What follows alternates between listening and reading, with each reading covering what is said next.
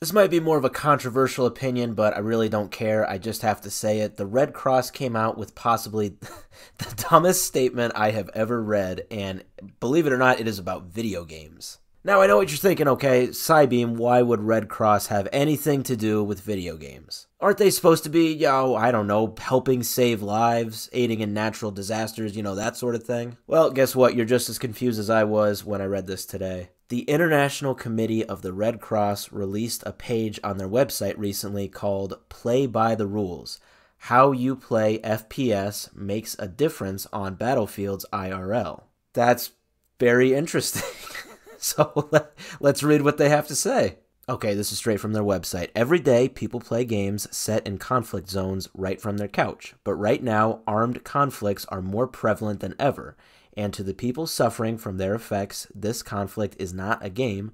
It destroys lives and leaves communities devastated. Okay, so just my input so far. Yep, that fair point. Fair point so far, but then this is where it gets weird. So they go on to say, therefore, we're challenging you to play FPS by the real rules of war to show everyone that even wars have rules which protect humanity on battlefields IRL. So yeah, the Red Cross is wanting you to play video games by these 4 rules that I'll read off. Why? I have no idea. Apparently it's supposed to make a difference on battlefields in real life, but nowhere on this page does it say how doing this in a game is actually going to have any sort of impact on real life. Regardless, let's get into these 4 rules that we're supposed to abide by when we play multiplayer games right now. To save the world. Okay, rule number 1. No thirsting, okay? When an enemy is down and can't respond, you can't keep shooting at them. Oh boy, already this is just going to make games so much less fun. Yeah, I'm sure everybody's totally going to abide by these rules. Yeah, okay. Rule number 2, no targeting non-violent NPCs.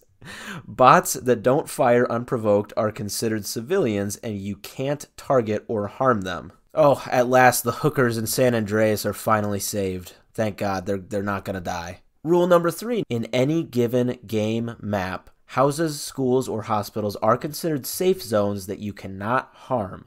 When fighting in these spaces, you must do everything you can to avoid damage. Houses, schools, or hospitals. Okay, so houses, that's going to make up every single building in Fortnite and Warzone. So, okay, we can't fight in houses. Okay, and I can't target any. Okay, all right. So if an enemy's down, I can't kill him. If there's an NPC, I can't shoot at him. And if I'm in a house or a hospital or a school, I can't shoot at anybody. Okay, all right. What's rule number 4? The last rule. If you have an unused med kit that works on others, you must give it to those who need it, be they friendly or enemy. Wow, well, the Red Cross has just single-handedly brought every M-rated mature game down to a E for everyone rating, okay, because everybody's just going to win by helping each other out. There's going to be no more blood, okay, no more violence in video games, okay, it's all just going to be hugs and handshakes from now on. So, to everyone playing games this weekend, everyone who's playing Warzone, Apex, Fortnite, okay,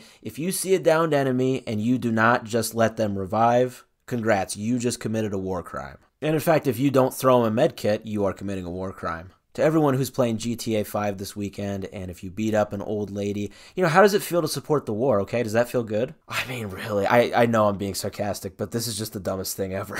I really tried as hard as I could, to look at this objectively. I mean, of course, I don't actually support violence in real life. I want to do anything I can to make it so that doesn't happen, but is this really going to help? I mean, really, this just seems like a total waste of time. I think the only person that this is actually appealing to is to people who don't actually play video games. I think my grandma would see this and be like, there you go, Red Cross, you're making a difference. Anyway, I just wanted to talk about this. It was just a really goofy story. Now, if you'll excuse me, I gotta go throw some med kits at a 10-year-old in Call of Duty. Yeah, no need to thank me. I'm just doing what needs to be done to save the world.